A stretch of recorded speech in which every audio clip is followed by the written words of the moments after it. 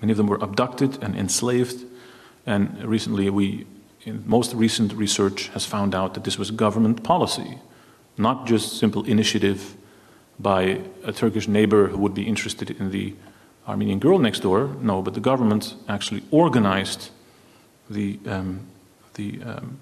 absorption of this population in the Turkish community. Now, I want to say two things about this process. This is very important.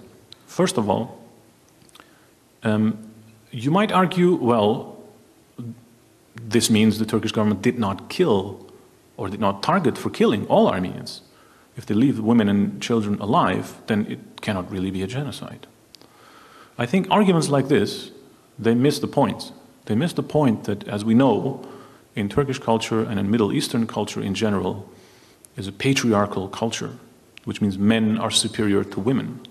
And women in traditional Middle Eastern cultures don't have a political identity. So they can be changed. They can marry into another family and be absorbed and forget about their past.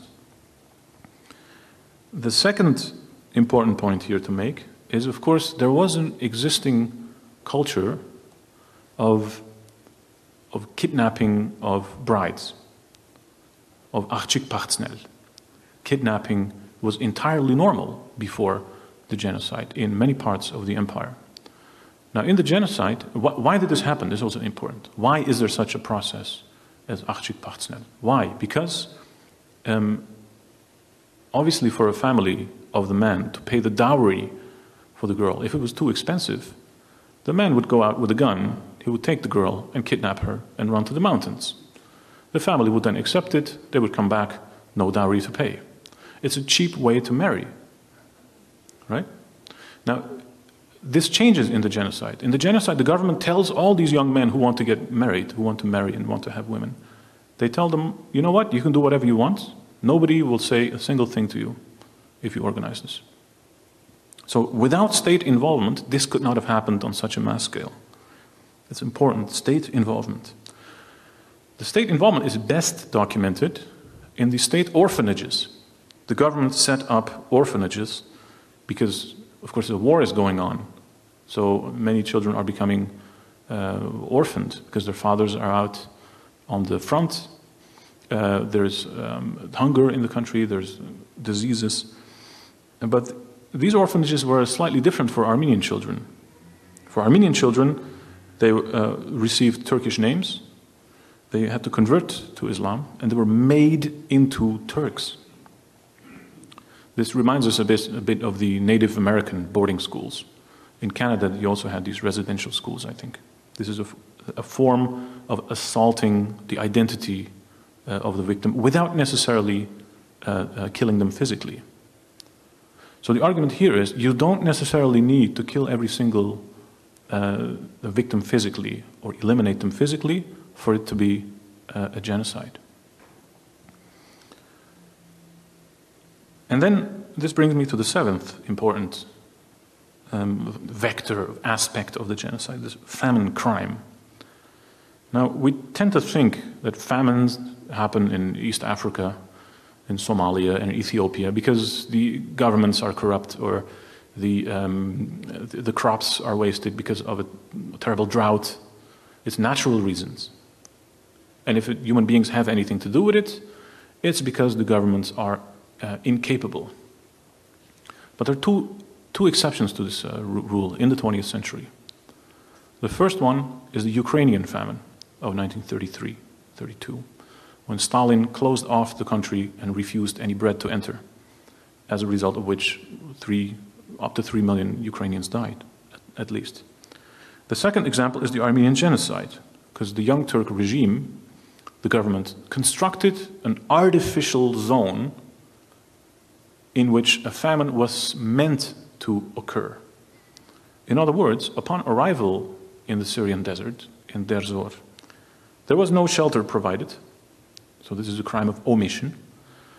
But also, there's a crime of commission. The Turkish government took active measures against the deported Armenians there. So to make sure that they don't buy any bread from any bakeries, they don't smuggle any food anywhere, and to reinforce this famine, existing famine.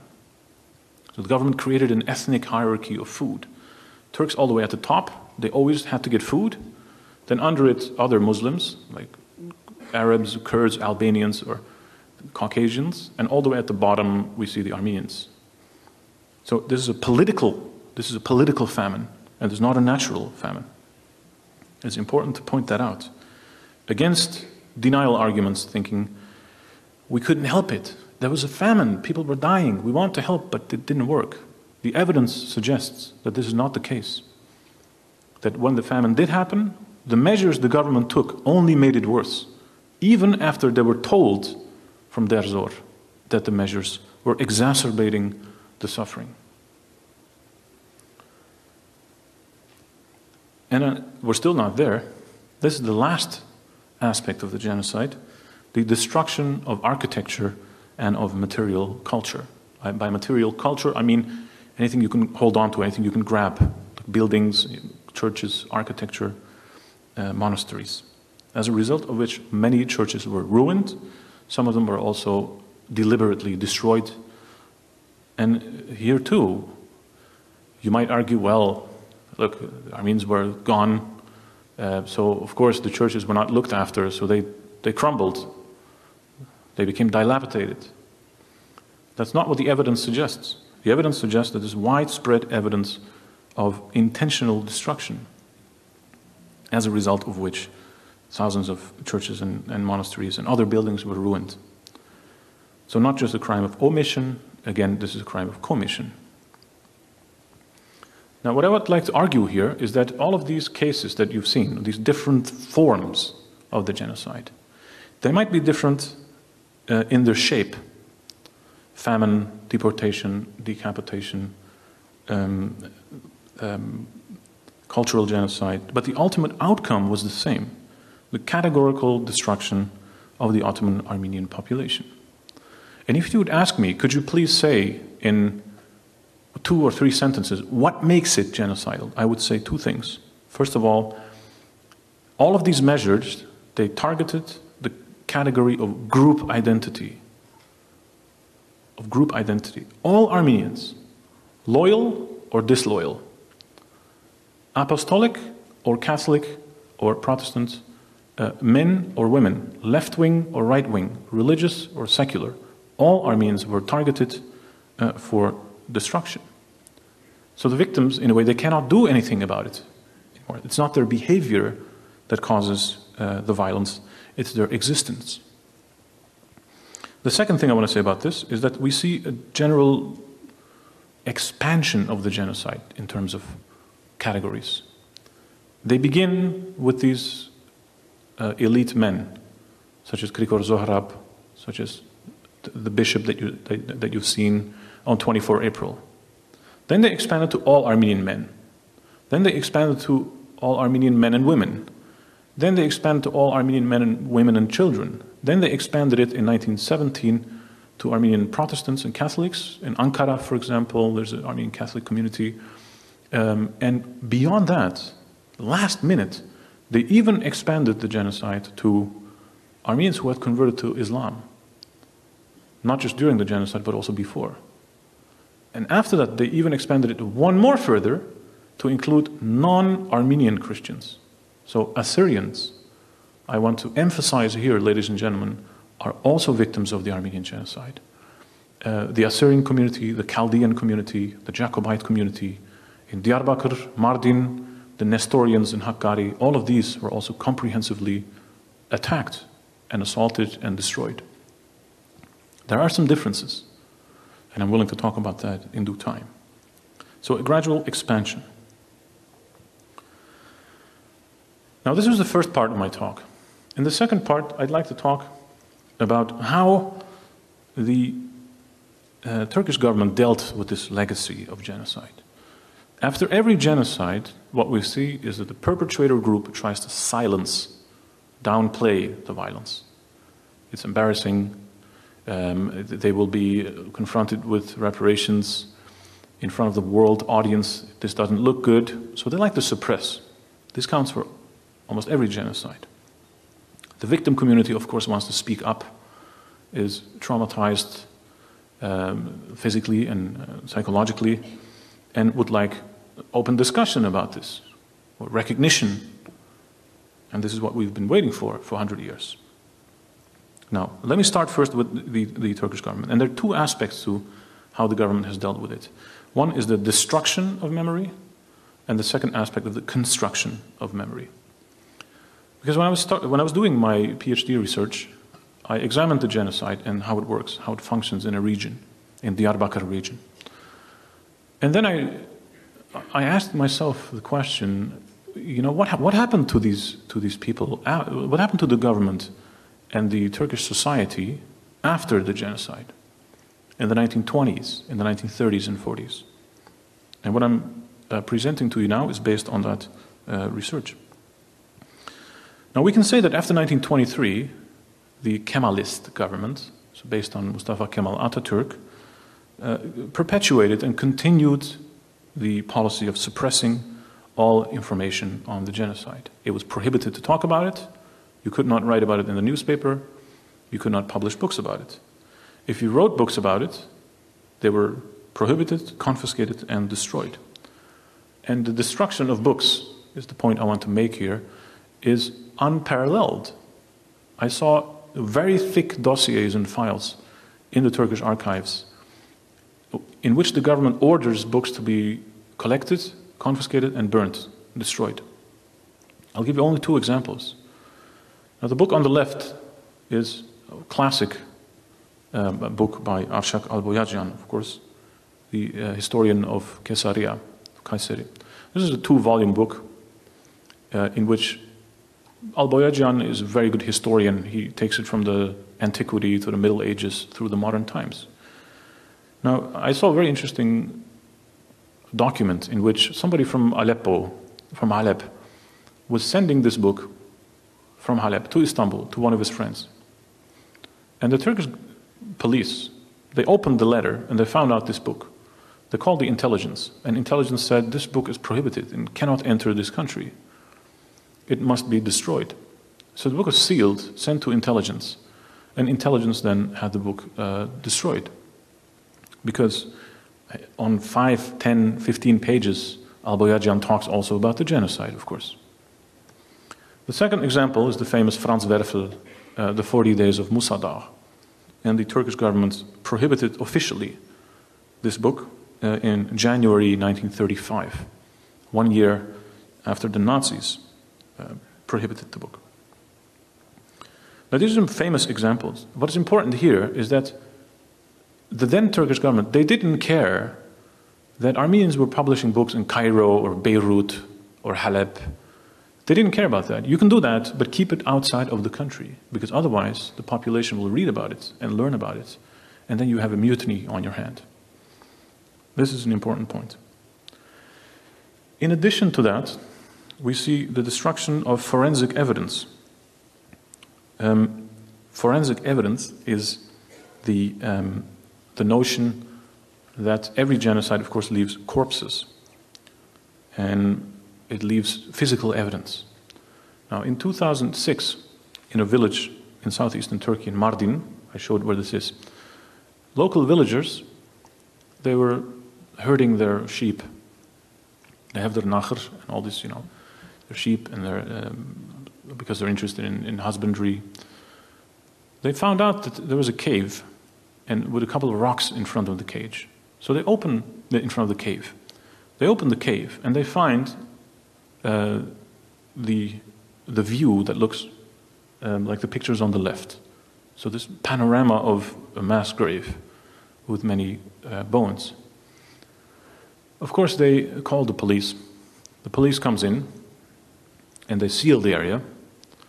And the word leaks out through these villagers that this is an Armenian mass grave.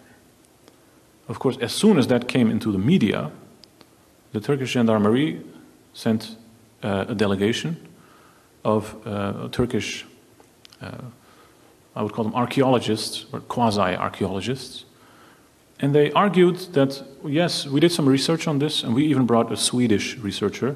This is the man on the left holding with the glasses holding the flashlight. And we came to the conclusion that these are remnants from the Roman Empire. And of course, people wanted evidence, so what they did is they took from some of the museums of Turkey some old pots and vases, and they placed it in the mass grave to pretend as if this was a mass grave from the Roman Empire. Of course, every single historian of the Roman Empire was laughing because there was no such evidence to be found.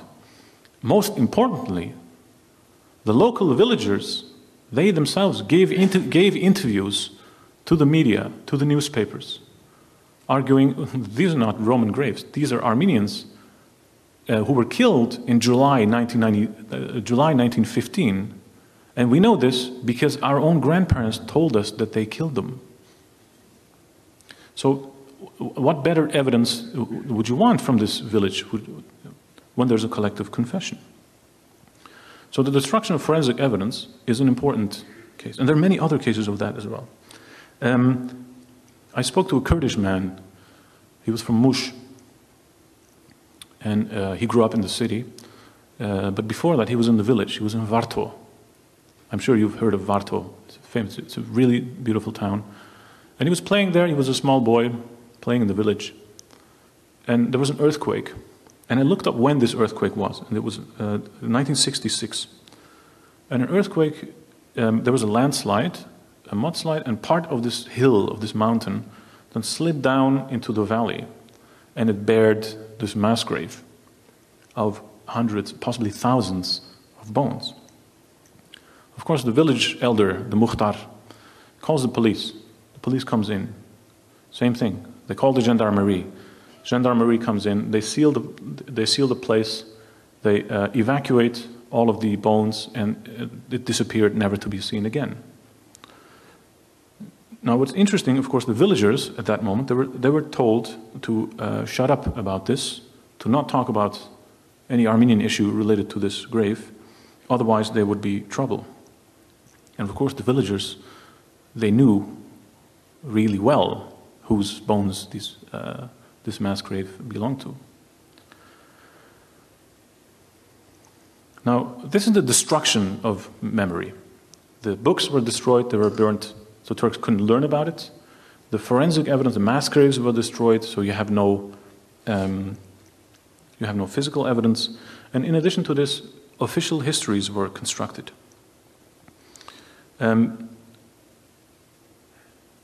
The Turkish state, like all nation states, they needed national histories, national myths. And an interesting exemplary is, I studied some of these history books from the 1920s and 30s. So if you were a Turkish boy or girl in the 1920s and 30s, and you went to school, what did they teach you about the history? And here's a good quote, and I'll read it to you, from that history book. The Turkish nation, which was living the world's most civilized life even in prehistory, fled westwards 9,000 to 10,000 years ago due to natural and inescapable reasons, and undoubtedly also passed through Mesopotamia and Anatolia. The nation to first have eked out a civilized existence in Anatolia is the Turkish nation. Anatolia has never lost its Turkishness, its national existence, and has always remained Turkish. In the Great War, the First World War, this region was saved from Russian invasions and Armenian massacres and arson. So there are 2 points here. First of all, on the one hand, they say the Turks have always been there, but on the other hand, they say the Turks came in later and civilized it. So which one is it? They're contradicting themselves. The second point is that we see a blatant denial of the narrative of the genocide, even in the 20s and 30s. So you're a little boy. You're 8 years old, 9 years old, 10 years old. You go to school. This is what they teach you. And if you have an exam, and the question is, what happened in the Great War, what would you write? You would have to write that and believe in that. And entire generations were educated, in quotation marks, with this version of history and consumed this body of knowledge. These books were widely distributed, and this still constitutes the canon, so the cornerstone of Turkish history. And how different is this from let's say, Germany after the Second World War. When Germany was occupied, the first thing the American, British, French, and Canadian liberators did was they went into the Ministry of Education and they took out all the Nazi propaganda and they destroyed the propaganda, much of it racist, much of it silenced the violence the Nazis committed themselves, and they started building a realistic history of German history.